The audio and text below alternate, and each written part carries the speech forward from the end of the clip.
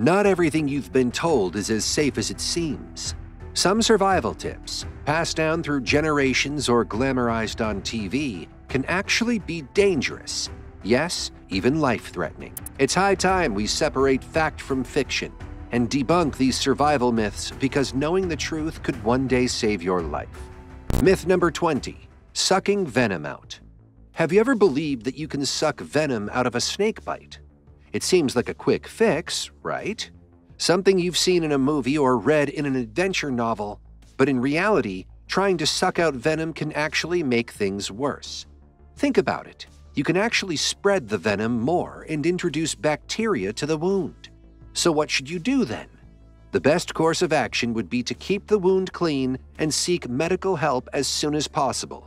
Remember, a snake bite is a serious medical emergency that requires professional attention. Myth number 19. Escaping from the bees. Have you ever disturbed a nest of bees and thought jumping into water would make them buzz off? Well, think again. Bees and wasps are relentless creatures, and if they see you as a threat, they won't back down. Jumping into a lake or river won't deter them. In fact, it might make things worse.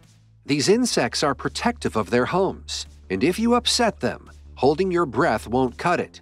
They'll patiently wait for you to surface and resume their attack. And guess what? You'll be stuck in the water this time. So if bees or wasps are hot on your tail, stick to dry land and find some cover. Even better, don't tick them off in the first place. Myth number 18. Frostbite first aid. Imagine you're stranded in freezing temperatures and frostbite starts creeping in.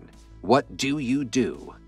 Frostbite occurs when your skin and underlying tissue freeze, starting as a painful red patch and worsening to numbness and grayness. In severe cases, it can lead to tissue death. Scary, right? Most people think rubbing their hands will make them warmer and treat the frostbite. Don't. It'll only make it worse. Instead, gently warm up the frostbitten skin. Hold off on starting a fire or using hot water. Frostbitten skin is sensitive and can easily get burnt. Submerge the affected area in warm water and drink warm liquids to gently warm up your body. If you're still stuck outside, prioritize finding shelter. Otherwise, your skin might refreeze, undoing any progress you've made. Myth number 17. Cactus cocktails. Picture this. You're stranded in the scorching desert, barely surviving and craving water. Then you realize you've heard somewhere and probably even seen in movies how cacti are a reliable source of water. Sorry to burst your bubble, but most cacti actually contain fluids that are unsafe to drink and can actually make you more dehydrated. Trying this forbidden smoothie might even lead to paralysis if luck isn't on your side. There's just one cactus exception, the fishhook barrel cactus. Its juice can be sipped, but only in tiny amounts and only in dire emergencies. So if you stumble upon a cactus, don't start hacking into it expecting a refreshing drink. Honestly, it's not worth the risk. Instead, focus on finding alternative sources of water or carrying sufficient supplies with you. Myth number 16. Priority in a survival situation. Let's talk priorities. When it comes to survival, finding food often gets top billing in people's minds. But here's the thing, it's not actually your first priority. Or at least it shouldn't be. Sure, food is important, but your body can go without it for weeks. But in tough situations and harsh environments, keeping your body temperature stable and finding shelter is way more crucial than finding something to eat. Remember, focus on water, shelter, and keeping warm before filling your belly. Myth number 15. Fire before shelter? In movies, you often see people in the wild cozying up around a big fire. It looks picturesque, but in reality, fire shouldn't be your first concern. Shelter is way more important. Why? Well, one heavy rain or strong gust of wind and poof, your fire is gone. Plus, keeping a fire going requires a lot of energy gathering wood and tending to it. Shelter, on the other hand, provides immediate protection from the elements and a safe place to rest. When building a shelter, focus on creating a raised bed to insulate yourself from the cold ground. Once you have a comfortable place to sleep, then you can consider building a fire. Myth number 14. Fire inside a cave. Speaking of fire, it might seem like a perfectly fine idea to build a fire inside a cave. After all, that's what we've always seen in movies, right? Sure, a fire can keep you cozy, but in a cave, it can also lead to suffocation from smoke or even carbon monoxide poisoning. Proper ventilation is crucial if you're thinking of lighting a fire for warmth. So, if you find yourself in a cave while lost in the wilderness, resist the urge to start a fire inside. Heat from the fire can make the rocks in the cave expand, potentially making the structure unstable and causing a collapse. Plus, the smoke will quickly fill up the cave, making it hard to breathe. If you need a fire for warmth or cooking, it's safer to build it just outside the cave. That way, you avoid the risks but still have the shelter of the cave nearby. Myth number 13. The quicksand problem. Quicksand seemed like a big deal in movies, thanks to Indiana Jones and others, but in real life, it's not as dramatic. It won't swallow you whole if you so much as touch it with your pinky toe, but it can still trap you if you're not careful, and that's no joke. So, what is it exactly? Quicksand is basically wet sand that's so soaked with water, it acts more like a liquid than a solid. It can't hold weight well, which is why you might sink into it. Now, here's the important question. If you find yourself stuck in quicksand, should you stay still or try to free yourself? The answer might surprise you. Contrary to what movies teach us, staying still won't help. Waiting for someone to come rescue you with a handy stick only happens in Hollywood. In reality, staying motionless will just keep you stuck. But don't start flailing around like a maniac either. What you should do is lean backward to distribute your weight evenly, and gently rock back and forth to loosen the sand's grip on you. It'll take some time, but it's your best shot at getting out alive. Myth number 12. Eat what animals eat. When you're lost in the wilderness and hunger strikes, figuring out what's safe to eat can be tricky. Choose wisely, and you'll boost your chances of survival. But make the wrong choice, and you could be in for a rough time. Now, you might think it's smart to watch what animals are munching on and follow suit. But here's the truth. Just because an animal eats something doesn't mean it's safe for humans. Animals and humans have totally different diets. For examples, humans love chocolate, but it's toxic to dogs.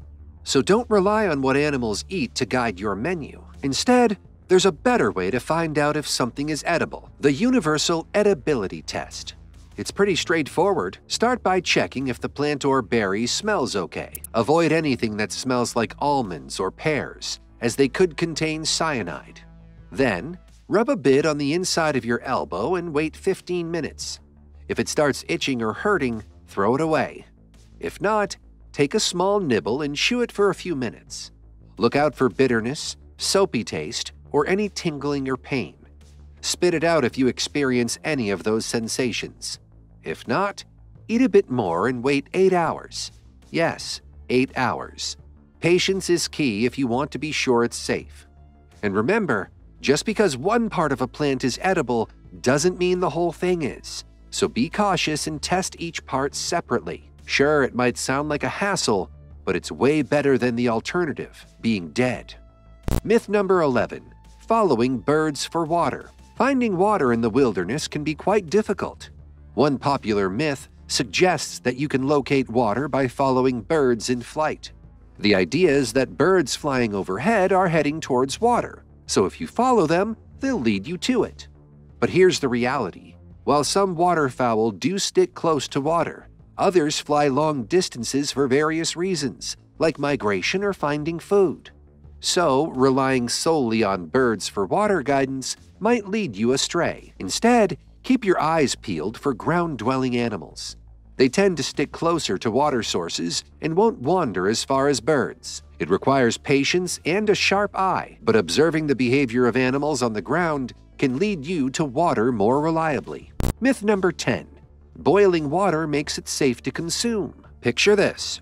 You're stranded in the wilderness, thirsty and desperate for a drink. You come across a stream. But hold on, before you start gulping down water, let's talk about the safety of boiling water. It's a common belief that boiling water makes it safe to drink by killing off harmful pathogens. While boiling does indeed kill bacteria and other nasties, it won't remove chemical contaminants or heavy metals lurking in the water. So while boiling can make water safer, it's not a foolproof method for ensuring its purity. If possible, filter the water before boiling it to remove additional impurities. And remember, when in doubt, it's better to err on the side of caution when it comes to drinking water in the wild. Myth number 9. Drinking urine. Now, let's address a survival strategy that's more harmful than helpful: drinking urine. The myth goes that drinking urine can help you survive without water. But hold on. Here's the reality check. Not only is that disgusting, it's actually not true. Urine contains waste products and can become more concentrated over time, making it harmful to drink, especially in a survival situation. Instead of resorting to drinking urine, prioritize finding shelter, securing water, and maintaining body temperature. So when it comes to survival, think twice about taking a sip of your own pee. Myth number 8. A jellyfish sting. Sticking to the urine theme, what should you do if you're unfortunate enough to get stung by a jellyfish? Here's what not to do: pee on it. Yes, you heard that right. Despite what you may have heard, urinating on a jellyfish sting won't provide any relief. In fact, it can make the pain worse. The idea behind this myth is that the ammonia in urine could neutralize the venom, but in reality, it does nothing of the sort. Instead, it can activate the stinging cells and exacerbate the pain. So what should you do if you get stung? First, remove any barbs from the area, then wash it thoroughly with salt water. Peeing on yourself or your friend won't bring any relief. Even popular TV shows like Friends have given wind to this false myth, so it had to be busted. Myth number 7. All brightly colored insects and plants are poisonous. Another myth that must be debunked is one that's been buzzing around for far too long. The belief that all brightly colored insects and plants are poisonous is simply not true. While some creatures and plants use bright colors as warning signals, it is not a universal rule. Many brightly colored organisms are completely harmless, so don't be too quick to judge a book by its cover when it comes to nature's vibrant palette. Instead, exercise caution and do your research before assuming that a splash of color equals danger.